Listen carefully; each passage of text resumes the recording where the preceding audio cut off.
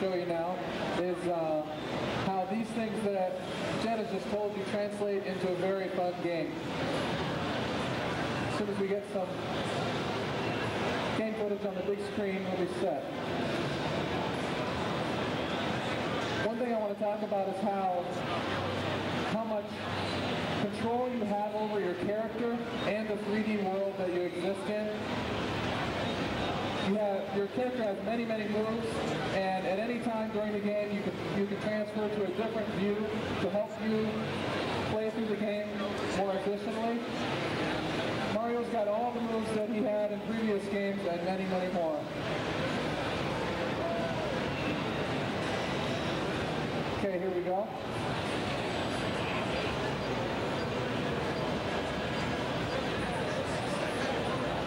Okay, as Jen said earlier, you can rotate around the character. You can do this at any time using the cluster of C buttons.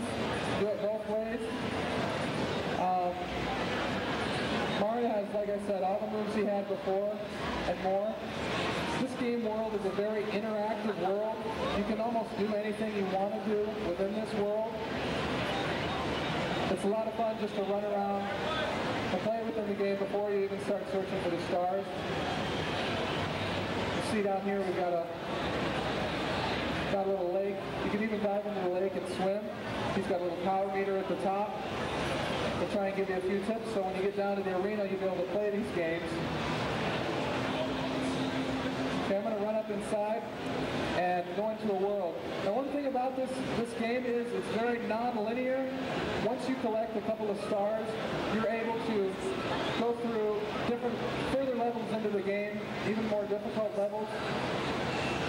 You don't have to play through level 1, level 2, level 3 in sequence. You'll see when I get in the castle here, I have all these choices to go into, all these different star doors. So I'm going to run over to one of these levels here.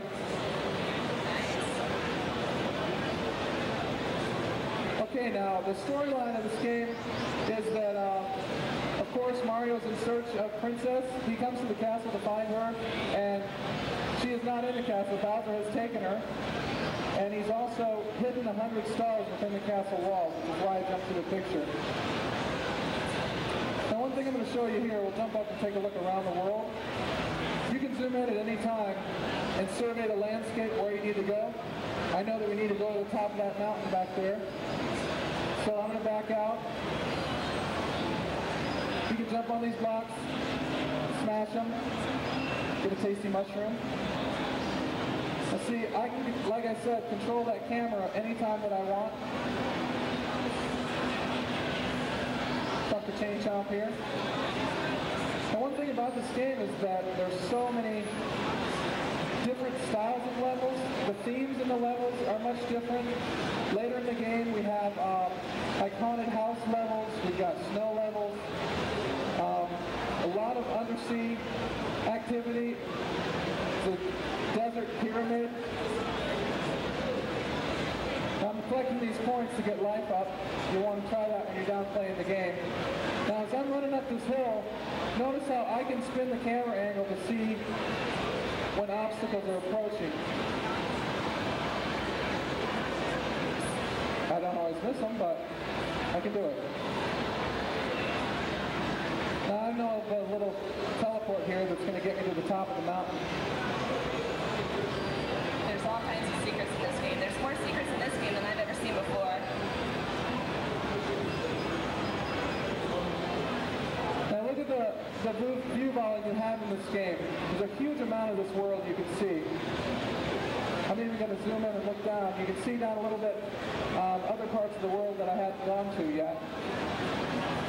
I'm going to go over here and see what this guy has to say.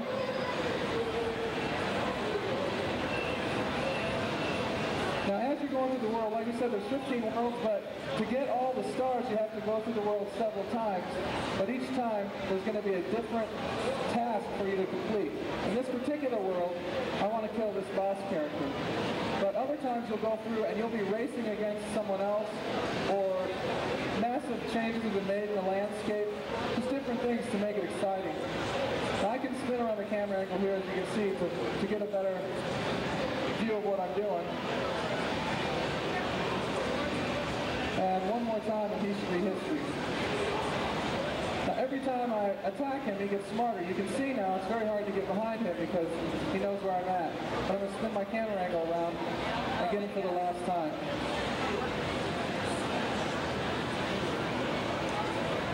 Got it. So, yeah, my search is over. Got what I need to get. Here's the star. And with that, I'll hand it over to Jen. She can tell you to head down.